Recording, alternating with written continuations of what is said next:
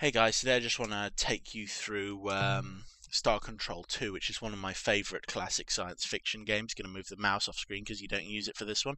This can be available for free on SourceForge, which you can download and play at your leisure whenever you want. It's an amazing game and I highly recommend it. I'm not very good at it, but that's the thing, I'm not very good at anything. Right, now I'm going to skip through the opening and just tell you a little bit about what's happened. So, you start off in this starship and you're investigating our Sol system, the solar system which human life came from, because we have lost contact with Earth. Now, this thing at the bottom of the screen is the starship Vindicator, and I'm going to the blue planet, obviously. If you're unsure about where the blue planet is at this time of recording, you're probably on it whilst you're watching this video. So we're going to find out what's happened to Earth. Now, the maps are really, really good, and the fact that you can sort of zoom in and out of them as you get closer, this is a really, really well put together classic game. Fred Fall and Paul Ritchie, I believe it's pronounced, the third, did an amazing job. So anyway, we have got this weird thing coming to us. Attention, interloper. Heed this recorded message. This drone vessel speaks with the voice and authority of Ur-Quan. You are trespassing within Ur-Quan space.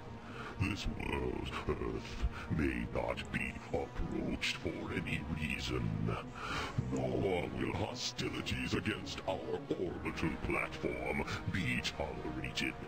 In addition, your ship does not respond to standard hierarchy identification transmissions, and is therefore deemed to be independent. This is not permissible. Only subservience shall be tolerated. This drone now leaves to inform the Ur-Quan of your transgressions. You are commanded to remain here and await the arrival of the Ur-Quan. Disobedience will be punished. Now, I really love this guy's voice. It's something like speaking backwards, so you speak like this? Almost, and it's just really, really sort of cool. Whoever did that probably really hurt their throat. But I showed video of him talking and doing a monologue to my son when he was really young, and my son used to laugh and laugh at them. Anyway, so I'm going to the starbase here. Attention, unidentified space vessel. I am Starbase Commander Hayes of the slave planet Earth. Our hyperwave broadcast is extremely weak. Situation critical. Energy cores exhausted. Scanners and deep radar are non-functional. We cannot identify your vessel. Are you the scheduled hierarchy resupply ship? Well, repeat, are you the resupply vessel? Sorry, I didn't mean to cut you off there, Commander Hayes. Basically, the Ur-Quan mentioned the hierarchy, so I don't think we are with them. So, Slave Planet, Hierarchy Resupply Vessel, what's going on here? Look, I don't know who you are or why you're here, but right now the only thing I'm worried about is saving the lives of 1,900 men and women aboard this starbase, and right now you're our only hope. I can't keep the transmitter on too much longer. We need the power for heat and air, so if you don't have any radioactives on board your vessel, please get some and bring them back here before it's too late. Right. We'll leave now to find the elements you require. So I've got to find out really where they are. The fastest way to get radioactives in this system would be to land on Mercury and scour the surface for deposits of radioactive elements. But be careful. Mercury's a pretty inhospitable place. Watch out for earthquakes and those high temperature areas. Thanks, I'll make sure to mention this the next time I talk with our masters. I'm sure they will reward you. Right, so this guy is Commander Hayes is a cool dude. He's basically he values the lives of the people that he works with. He's actually a much better commander than a large amount of people in science fiction, which is pretty cool, to be honest. Right, so Mercury is the little orange planet, the closest to the Sun, although that has been called into question several times by people recently. So, right. Entering planetary orbit. Now this is the thing which I really like about the game. You have, and this was really complicated for Paul Ritchie and Fred Ford to design. I mean, the way that they sort of created this 3D appearance in a 2D game is absolutely astounding, because there had really been very little like it before Star Control. This is one of the first instances of anything interesting like this. So I'm going to scan.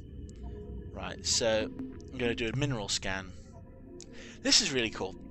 So it gives us information on the orbit, the type of atmosphere, the temperature, the weather, the tectonics, which is kind of the dangerous level of the planet. The 3 is pretty dangerous, but it's not too bad. Mass, radius, gravity, things like that. It is so cool that they've got all this information. And we can scan for energy on the plan. Right, nothing like, no sort of power plants or anything on Mercury. Biological. No life on Mercury. This is really cool. I mean, it's my favorite. Exploring planets is probably the coolest part. Now we can drop a dispatch craft, and what I'm going to do, I'm going to drop it down near the resources. I mean, how much control do you get like this? So I've got to avoid the flames. Oh my god. Okay. I can pull up with the escape key. I want to dispatch again, because I want to gather quite a bit of resources, but I can only pick up so much.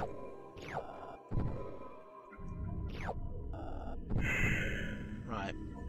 It's actually very, very dangerous, like mining a planet like Mercury, because I am losing crew. I'm down to 33 crew on my main starship. I mean, they can have 10 crew on one of these crafts, which is really bad, because we don't want to lose a lot of people. Right, so I'm going to pull up. And the thing is, it would be far too easy if I could just pick up everything in one go, and that's a big problem with a lot of modern games. There are no limits on this kind of stuff, which means that I could just run around, pretty much risk-free, and not have to worry about anything. I'm gonna... Wait. I'm gonna dispatch again. I need to pick up all of these resources. Just do it properly and take this.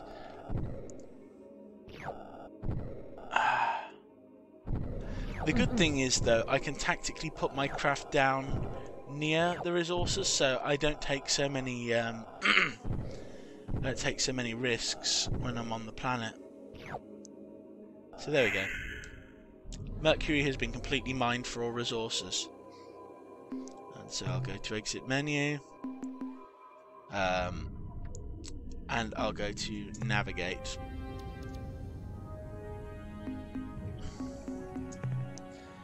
Okay, there we go. So I've got the resources from Mercury, and I'm going to head back towards Commander Hayes in the starbase, and hopefully everything will be alright. Now, I love the music in this game. That's one of the reasons it's so high, because I want you guys to appreciate it. Right. No. Maneuverability. My maneuverability is terrible.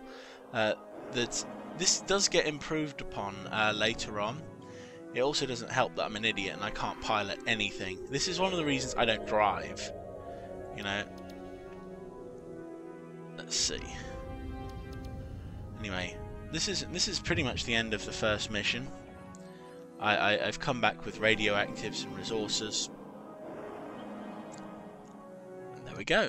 Did you find any radioactive elements for our power cores? Right. Right, so I've got several options. The fine one, where we're going to help. What will you give us in exchange for radioactives? They're not going to have much, I don't think. Before you help you, we require certain information. That'd be cool. But I want to be positive and help the humans. We're initiating transfer of radioactives, Captain. Now, as soon as our engineers can refit the energy cores, that's much better. Power ratings are climbing. Life support is coming back into the green. Deep radar systems and sensors are now online. And the thing is, he's going to give me information anyway. What the hell kind of ship is that? It's my ship. Who are you, Captain? Well, you've been rescued by the Walrus. Unfortunately, in this game, my name is Captain Zelnick. We are the survivors of a Star Control science research team of the Feeler star system. Star Control science mission, huh? Captain, I served as a Star Control officer during the war aboard several cruisers in the Corward Front. And if there'd been any scientific mission to Vela, I would have heard about it. Well, no you wouldn't. You know, come to think of it, there were some rumors that Corridor 9, the Special Operations Division of Star Control, was directing some hush-hush operation near Androsynth Space. The Vela star system, yes, that would be the right direction. So, Captain, if you say it's true, how do you explain that huge alien starship you're flying? It's not the size. It's not the size of the alien starship. It's how effective it is. Right. We want to bring the secrets of the precursors. Fight the Ur-Quan. Win back our freedom. I remember having such thoughts myself once, a long time ago. That was in the first years after the defeat, when it was still terrifying to look up and see the bloody glow of the pulsating slave shield overhead. He said bloody. I know it's not in that context, but still. The impenetrable wall, as though the sheer power of our hatred would pull it down. But over the years, I spent so much of my time struggling, down on the surface, under the shield, and then later up here trying to keep the station alive, that I'd forgotten what it means to be free, to hate our Ur-Quan Masters. And now here you are, in an alien ship of unknown power, offering me your assistance to fight against the hierarchy again after all these years. Captain, your offer is intriguing. So be intrigued by it. It's tempting to think that with your advanced precursor technology, we can somehow crack the Earth's slave shield and reassemble the Alliance to attack the hierarchy. And this time, win the damn war. Wow, he said damn. damn. The consequences if He's really killing it. The Ur-Quan won't just punish us here on the station. They'll exact a gruesome retribution on the surface below as well. Before I commit this station to helping you attack the Ur-Quan and accepting the risk of annihilation if we are defeated, I have to make sure that you and your ship have what it takes to oppose the hierarchy. We got what it takes. I'll make you a deal. If you can eliminate the alien base on the moon and get rid of that threat at least, I will seriously consider your offer. So you should. Right. What details can you give us? After the Ur-Quan erected the slave shield around the Earth and established this space station, they decided to leave a contingent of combat ships close to the Earth to keep watch on our planet and confirm that they were obeying the Ur-Quan slave laws. I'm certain they're still out there on the surface of the moon because we can pick up a constant stream of alien broadcasts. Right. Be careful, Captain. There are probably a dozen Spathi eluders and Ilrath Avengers down there on the lunar surface. I don't know why they haven't come after you yet, but when they do, you'd better have your weapons armed and your thrusters burning hot. Okay, so this is a serious threat. Now, if you may have noticed, but my crew has been restocked, which is good. So I need to go to the moon, and I need to take this. Base out. Right. So this is the moon. I'm going to scan it. Look for minerals. Plenty of minerals. Biological life. Right. There's life on the moon. This is unusual. Energy. Right. That energy point. That is where our base is. And this is why it's so useful to have this kind of scanning stuff. So, I mean, this game is really old. The amount of time and energy put into it is amazing. So I'm going to be very careful about... Okay, there's little drone things there. I'm not going to go to the base directly yet.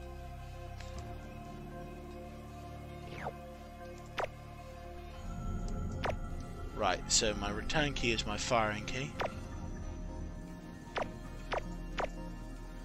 Right, I can destroy those. No death graphics for them, but I don't really expect that.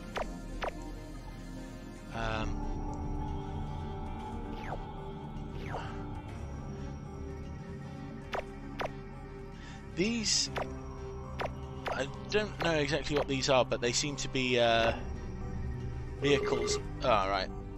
I'm just gonna pull up for a second. Right, dispatch. Right. It's important that I annihilate all possible threats to the human race out here. Oh my god, no. See, that's the problem with having what I got. It's my inability to get the right keys. It makes life really, really hard sometimes. Actually, I can't go over the top, but I can scroll through on the bottom, which is great. I mean, this is so cool, and just in terms of the sheer amount of effort that's been put in. But yeah, it's the return key to fire anyway. I'm going to go to the main base.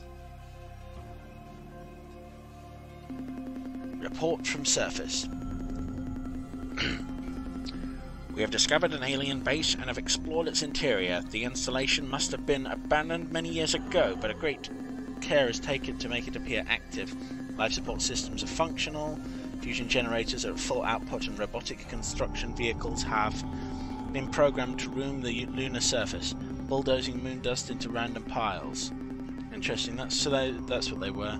In addition, we have found the installment of a hyperwave locked in the transmit mode, endlessly playing the same alien recordings. Although we cannot translate the message, our Xenotech ensign Rigby believes that the message is some kind of alert or Mayday broadcast. The base is filled with useful materials and equipment. We will scavenge as much as we can and bring it aboard immediately. End of report. Right, that's cool. So I want to exit the menu and I want to go to navigate.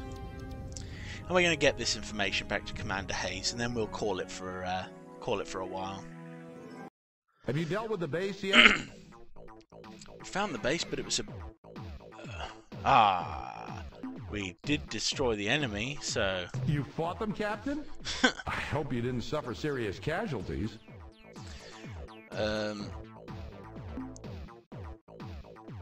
It was too horrible for words. I just can't talk about it right now. I'm sure the experience is exactly disturbing. what I would Captain, do. listen closely. Long-range sensors show a ship closing on this station no. fast. My Our lies computer are going to be identifies showed up. it as Ur-Quan, Avenger class.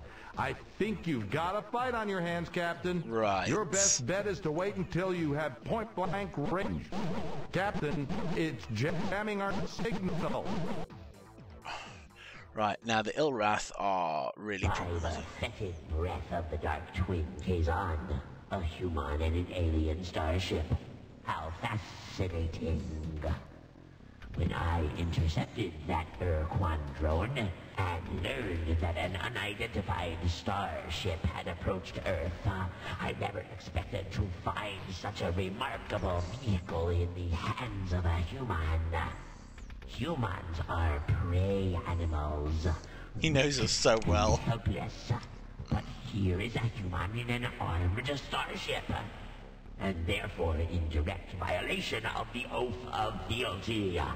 I am sure our masters, the Ur-Quan, will punish Earth most severely for this treachery when I present them with the twisted wreckage of your ship and your many charred corpses. He reminds me of my ex.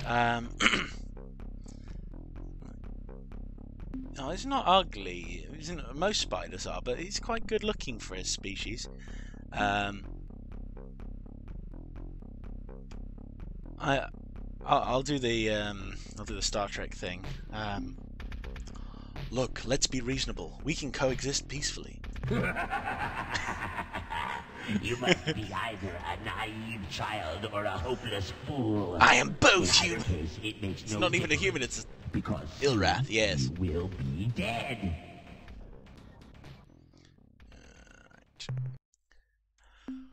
I'm gonna shoot out my Trent is the captain of this ship, so I'm gonna use it first against my enemy.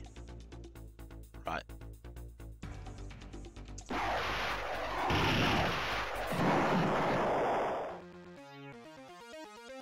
Thing is, I know I can rely on the Haven't seen Earthling an cruiser. Avenger blown away like that since the battle in Draco.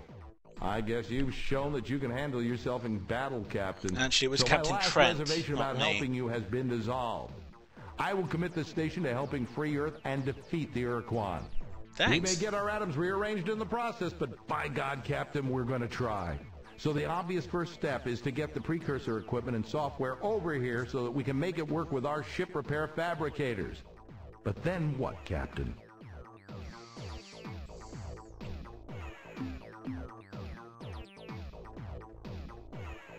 We will slowly build our strength, unify an allied starfleet, and bring the Ur-Quan to their knee equivalents. A sensible plan, Captain. Let's get to work. It's so sensible I couldn't By the come way, up with it Captain, I think myself. we need a name for this new alliance we're going to forge. Right. And since it was your idea, it's only fair that you get the honor of naming it. So, what will it be? The new Alliance of Free Stars, the Concordance of Alien Nations, the United Federation of Worlds. Right, New Alliance of Free Stars is pretty cool. The United Federation of Worlds sounds pretty cool. Empire of Selnik. Now, if my name was Walrus, I would go with that, but nah. United Federation of Worlds. That has a familiar ring to it.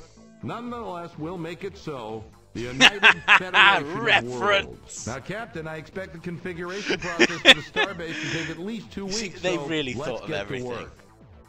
That's why this is one of the coolest games, possibly ever, that's been released. I have good news to report, Captain. We have successfully integrated Right. the precursor technology from your ship into our fabricator system, and as you can see, we've already begun minor repairs on your ship, patching up some of the micrometeorite holes.